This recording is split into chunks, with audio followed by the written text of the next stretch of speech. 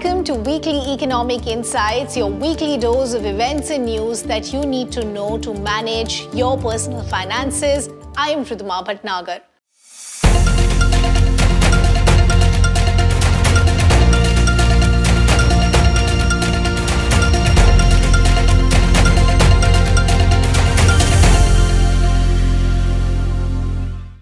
Let's begin with all the stock market action of the week gone by.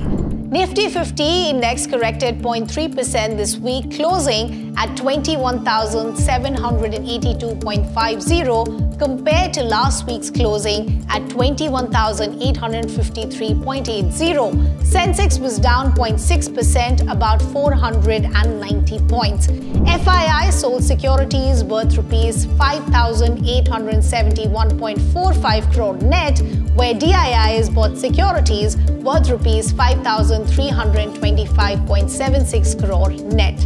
Let's now talk about all the global market action. Nasdaq Composite gained 361.71 points, which was up by 2.32%, closing at 15,990.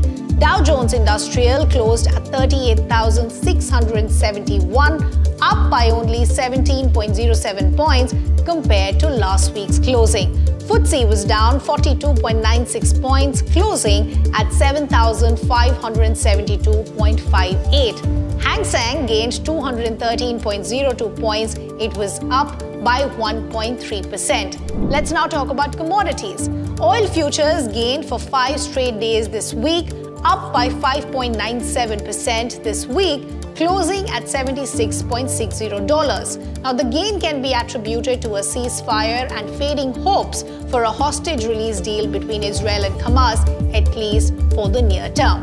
Let's now move on to the big corporate news. In a big setback to Paytm, the Reserve Bank of India restricted Paytm Payments Bank from accepting any new deposits and transactions after the 29th of February 2024 other than interest, cashbacks or refunds.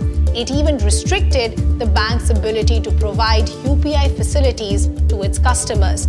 However, withdrawals or utilization of balances by its customers from their accounts, including saving bank accounts, current accounts, prepaid instruments, FASTags, National Common Mobility Cards, etc., are permitted without any restrictions. Now, speaking on the issue, the Reserve Bank of India said the crackdown was a result of the bank's failure to comply with regulations despite repeated warnings. The RBI governor said sufficient time had been given to all parties for corrective action. 197 Communication Limited, OCL, the parent of payment provider Paytm, said it's complying with RBI restrictions by ending usage of Paytm Payments Bank and accelerating partnerships with other banks for payment processing.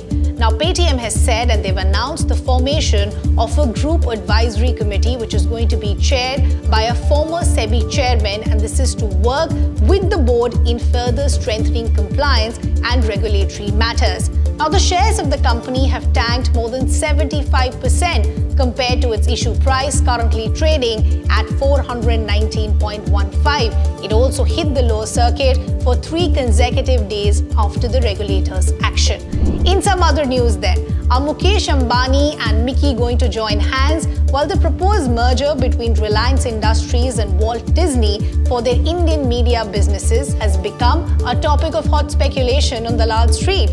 The proposed transaction will give Reliance access to Disney's massive libraries across the English language, including its Marvel catalog. The exchange sought clarification from Reliance. Reliance has refused to comment on any news related to this topic. In some other news, Tata Group crossed 30 lakh crore in market cap. Tata Group's combined market capitalization crossed rupees 30 lakh crore on the 6th of February, making it the first Indian business house ever to hit this milestone. Tata Motors stock witnessed a surge in the past month, driven by strong earnings with contributing factors like the easing impact of semiconductor chip shortage, low raw material prices, and a robust demand. Tata Consultancy is now the biggest company under Tata, making about half the market of the whole 30 lakh crore market cap. It has given returns of 16.7% in the last year. Let's now talk about the UPI space, and this is going to be beneficial if you're planning to visit France anytime soon. UPI is now available in France. Indian tourists can purchase tickets for the Eiffel Tower via UPI. The National Payment Corporation of India has partnered with Lyra, a French leader in securing e-commerce and proximity payments, to make this facility available to users. While Eiffel Tower is the first merchant to offer UPI payments in France, this service will soon be extended to other merchants in the tourism and retail space, opening numerous opportunities for merchants across France and even Europe.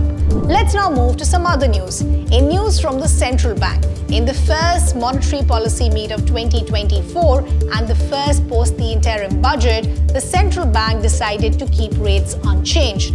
The RBI said the global economy showed potential for soft landing, inflation was easing, growth was stronger than expected. The central bank also said headline inflation, after moderating to 4.9% in October, rose to 5.7% in December 2023, and this was primarily due to food inflation. Now, let's talk about news that you should watch out for this week. The Series 4 issue of SGB or Sovereign Gold Bonds 2023-24 will be open for subscription from the 12th of February to the 16th of February. These will be issued on the 21st of February. The issue price is Rs 6,263. However, investors applying and making the payment through digital mode will be eligible for a discount of Rs 50, making the effective price for them to be 6,213. Finally, news from the IPO space. 5 IPOs will be listing on exchanges this week. These include APJ Surendra Park Hotels, Rashi Peripherals, Capital Small Finance Bank, Jana Small Finance Bank, and Entero Healthcare Solutions. Well, with this, we've reached the end of this video.